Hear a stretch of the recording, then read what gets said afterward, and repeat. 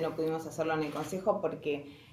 no queríamos seguir generando un ámbito de más violencia, siendo que está tomada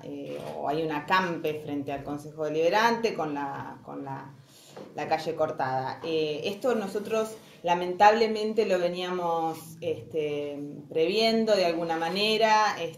lo estábamos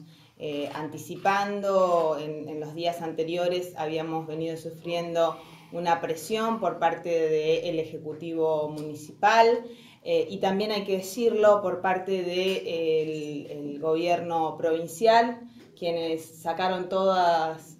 sus legisladores a presionarnos, que hoy increíblemente, porque es la primera vez que nos ocurre, había legisladores de Juntos Somos Río Negro presentes en la sesión del Consejo Deliberante, sin haberse presentado, sin hacerlo de una manera institucional, sino simplemente ahí mezclados y tratando de meter algún poco más de cizaña,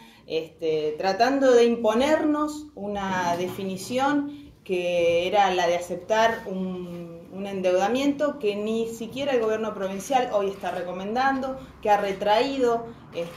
la intención de continuar endeudándose por la segunda etapa del Plan Castello, pero que sin embargo necesita que los municipios, y principalmente evidentemente necesitaba que la capital de la provincia respaldara esta irresponsabilidad de endeudarse en dólares, y por eso envió a todos sus legisladores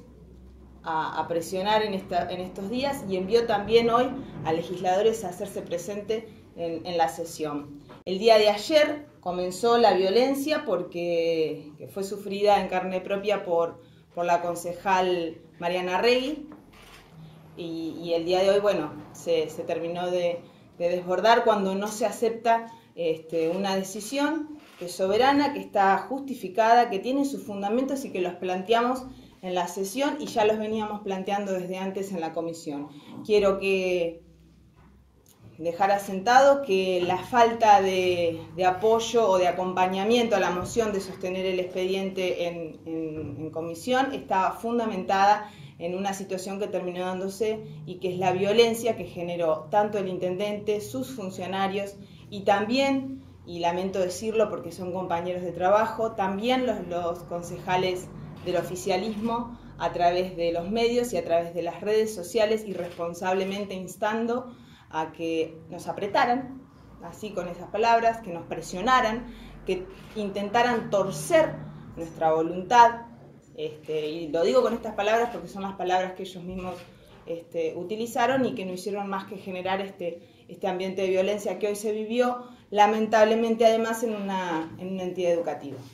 ¿Se analiza alguna acción penal ante la agresión del concejal Santos? Ante la agresión al concejal Santos, ante la agresión a la concejal Silvana Cuyumilla y ante el hostigamiento que estamos sufriendo, no se descarta, por supuesto, una acción penal contra quienes son los artífices, de alguna manera ideológicos de todo esto y que vienen